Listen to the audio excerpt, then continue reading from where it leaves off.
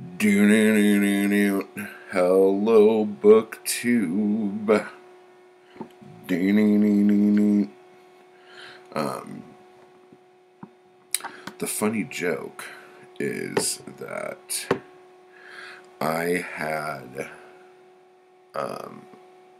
stayed up really late last night to make this awesome playlist on Spotify. And it was like 4 in the morning before I went to bed. And then when I woke up today, I realized that I had 2 playlists with the same name. And I'm like, that's weird. So I did some investigating, and it turns out that probably like 2 or 3 months ago, I made the exact same playlist. And I mean, there are some differences, but it's just like, what the hell's wrong with me? So I wanted this just to be like a morning coffee book chat. Kind of talk to you a little bit about what I've been reading and what I've been going over. So first off, the Breakfast of Champions read along went really well, and we had a lot of good talks on Discord about it, and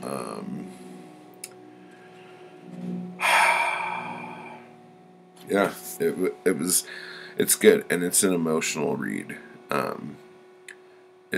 It has its little sad moments, and then it's completely absurd moments. So it's all good. But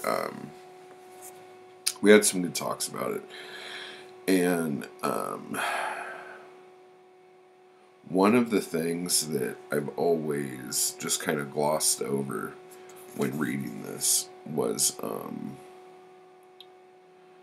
I think Mr. Vonnegut was quite sick when he wrote this, and it's just like a couple throwaway lines where he talks about his like mental health and stuff, and it just, probably just because of all the stuff we've been talking about, it just really shook me, and it just really shook me. So this book is always fun. There were a couple people talking about how the style of the prose, let's say, is a bit grating, and I could see it. In fact, there was, I think, right before you get to like chapter 20, like I felt like for like a split second I was like, oh, this is getting really like almost on my nerves. And then as soon as you hit chapter 20, it's like whoo. So the book just jams at that point. Okay, next, I've been reading this little brick here, Hunter S. Thompson's The Great Shark Hunt, Gonzo Papers Volume 1. Was there a Gonzo Papers Volume 2? I don't know. I think this book is a little too meaty. And when I say that, I say it because a lot of these are articles that were published in different journals and stuff. And the thing that I love about Hunter S. Thompson is just the madness of his prose. Like, I don't know a better way of describing it. But the thing that I think is going to hurt him as time goes on is because he was a journalist first and a writer second. His stuff is very of the time, and like, if you're not hip on Nixon and McGovern in 72, a lot of this is either going to be very enlightening to you, or you're going to want to kill yourself. So it's just like, it trips me out. It's like all the guys like this, all the guys who would not have stood for the just total bullshit of the last 2 years are dead. And it fucking makes me so angry. Like, there needs to be a Hunter S. Thompson. There needs to be a Kurt Vonnegut. There needs to be a fucking Charles Bukowski. There needs to be these people who fucking say what's happening right now is not okay. This is the fall of an empire. We are making a very ungodly human a god. We need to not do this. I don't know. I'm just like, fucking Nixon looks like a fucking church girl right now compared to the shit that's been going on. So anyway, I was just getting really down reading this, and not down in the sense of, look at this big ass book, costs $3.50 brand new. Jesus fucking Christ. The price of paper in America. Am I right?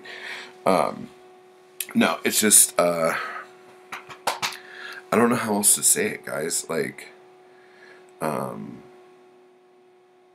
gonna get real here for a second. I was driving down the street yesterday, and all along the roads from here down to the highway, every like 10 fucking feet, they have American flags hanging on the telephone poles, blowing in the wind. And I'm like, Jesus fucking Christ, it's another holiday coming.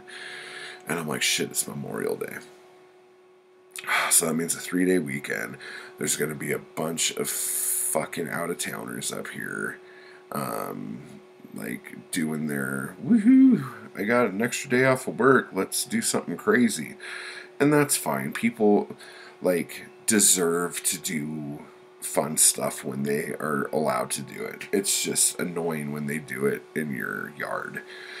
But, because when we moved in here, like, if you remember our last place in Big Bear, there were a lot of, like, vacation rentals. Like, the other houses were vacation rentals. And the house next door is a vacation rental. And, I think the house across the street this way is a vacation rental. So I'm just like, I just can't wait to see, what fucking the cat drags in to celebrate this monumentous holiday. But just like the sight of the flag, this is going to get dark here for a second, but the sight of the flag, guys, it has a different cast. It's not the same. It doesn't feel the same. Like, when I saw the flags blowing, it wasn't just the tourists coming up here. Like, I just got, like, sick in the pit of my stomach thinking about all of these people who are kind of using that as a symbol for, like, their cult mentality. And it's just like, this isn't the same country that my grandpa fought for in World War II. You know, like, this isn't the same, this isn't even the same country that people fought in Afghanistan for, like a minute and a half ago. Like, it's just, I don't know, it just, like, it made me ill, and I've never felt like that before.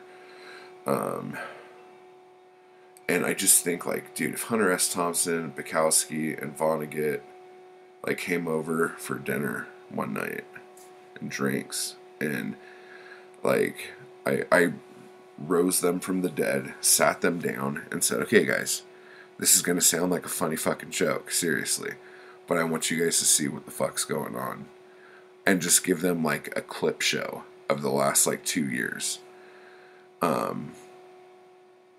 I think they would just, like, turn around and go back to being dead. Like, where are the people, like, who hold us accountable for this lunacy? Like, help me, somebody. Seriously. Uh-oh, I lost my screen. Where are we? Okay, there we are. I don't know. So if you know, if you're like, oh, there's this great satirist that fucking does this stuff like Vonnegut used to do, or oh, there's this great journalist who's like in Rolling Stone and doing this stuff and really on the pulse, you know, of what's going on. And if it's just someone who says, oh, this person should be canceled, like, I don't want to fucking hear, you know, buzzword shit.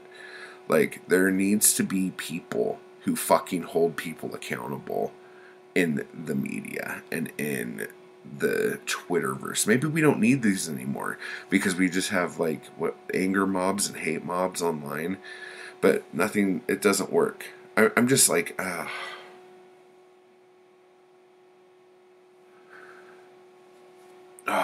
guys, humanity is just fucking letting me down. So with that said, let's talk about what else I'm reading. So, I finished this piece of shit. Oh my god. Okay, so this was just a total fucking hate read. And I can't believe people praise this book. It's not well written. It's rough. Another thing, there's all these pictures in it, but let me show you something here. All the pictures are like screenshots from like YouTube videos or something. And, oh, you want a picture of Bukowski? Okay, it's about the size of a quarter. So get out your fucking magnifying glass and take a look at it. All the pictures are super tiny. It's like, what's the fucking point, right? Okay, so for those of you who don't know, this, oh, you want another picture? So, okay, it's very little. But Scarlet, or Cupcakes, or Pamela Wood, this chick right here, look at that smug face. She, kind of dated Bukowski for a while. That's them during some interview. And, she's either Tammy or Tanya or something like that in the book Women. And, Bukowski wrote a chapbook that Black Sparrow put out called Scarlet. And it was just like poems inspired by her, and they're actually really good. That's like one of the, and all of them are included in Love is a Dog from Hell. And that's really where Love is a Dog from Hell picks up. Like, she, as far as a muse goes, was amazing for him.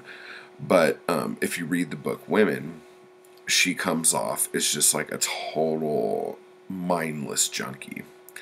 In this book, she's saying just how intelligent and how beautiful and how well spoken and just what an amazing person she is. And she's supposed to be tore up on pills and drink through the whole thing. And in this book, she has like full-on conversations. Like, she remembers everything that everybody said, but she couldn't remember where she parked her car. She remembers everything that anyone did, but can't remember where she like put her camera. You know, like, I can't remember where she put her prescription. And every 2 seconds, and she never talks about her having a problem. But she's always talking about needing, like, Dexies from the doctor and needing to go fill a prescription and all this other shit. And then at the very end of the book, spoiler alert, she's like, I realized I had a problem. So, I don't know if that was just, like, her poetic license, like, letting us know that she was on drugs that whole fucking time, but it never affected anything. And then other people around her that were on drugs, they were trash. And then she even remembers a fucking poem that she typed on Bukowski's typewriter when they got into a big fight one night. Like, I want to believe the majority of this book, but, like, what do you do? What do you do? What do you do when you know someone was so fucking tore up the entire time and was constantly losing everything? But, like, 20 years, 30 years later, remembered every conversation verbatim she ever had with another human being. And this book came highly recommended to me from people who've read a lot of the Bukowski tell-all books. And I was just a little let down. Like, the whole time you read that book, it makes you want to just kind of smack her, you know? I guess if you're into smacking, I guess, elderly women now for the things they did in their 20s. So anyway, so I was very down on that.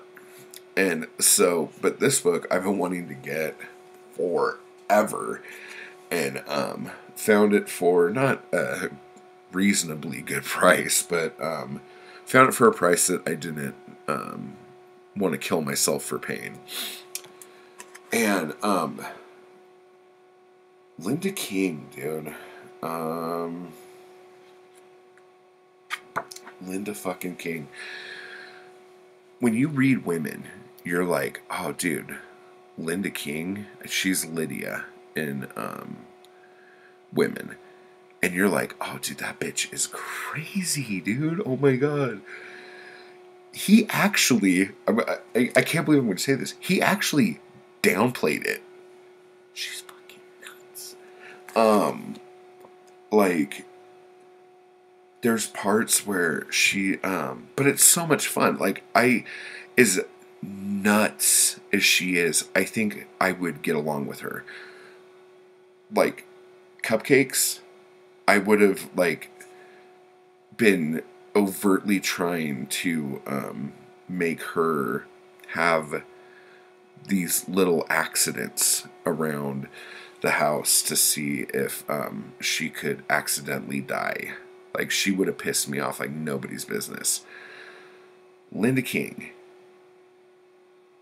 I used to, like, really dislike her a lot. But, like, after reading, I mean, I'm barely into it. I'm like a third of the way into it. She's batshit crazy, but I think it would be a crazy that you could sit through. Like, she thinks, or at least during this time in the book she's talking about, she thought that she could speak the voice of God and wouldn't know what was coming out. It was God's voice. And it was like that. And it was just like some big shouty thing. And it got so bad that she kept doing this that her family sent her for electroshock treatments in a madhouse. And like, one of the times her and Bukowski early on, he's like, come on, show me the God voice. Do the God voice. She's like, no. And then she's like, Bukowski! And she starts screaming at him. That's fucking batshit, okay? And then she thought that, according to her, like, the best way to describe why she would be going after such an older man is that, she had a dream that angels told her that it was her mission to save him. And that's why she did it. So anyway, you know, it's just, wow, you know.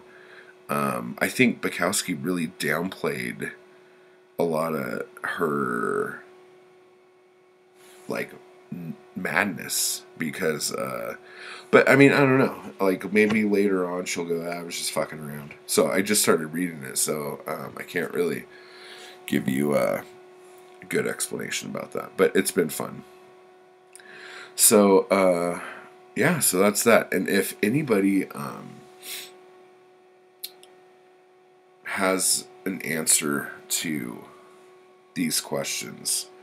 Because we need him. We need him back. We need to resurrect him somehow. We need to find him. Find a hunter to fucking take care of this shit. And I don't know. It's just I'm down. Like, I can't believe that the American flag made me feel physically ill thinking of what it symbolized. What the fuck is that? Yeah, so anyway, help me out, guys. Do me a favor. Oh, and by the way, Poetic Anarchy, that's still a thing. That's happening. It's a 4-week intensive poetry workshop hosted by me and taught by me. You get a ton of stuff. Afterwards, we're going to do a poetry reading, and we are going to put a paperback anthology out that looks probably a lot like this. So, it's going to be a lot of fun, and we're going to learn a lot of stuff about ourselves and each other. So, I'll have a link down below, and through this week, still, you get a huge discount on that. So, I will talk to you guys soon, and shalom and bye-bye.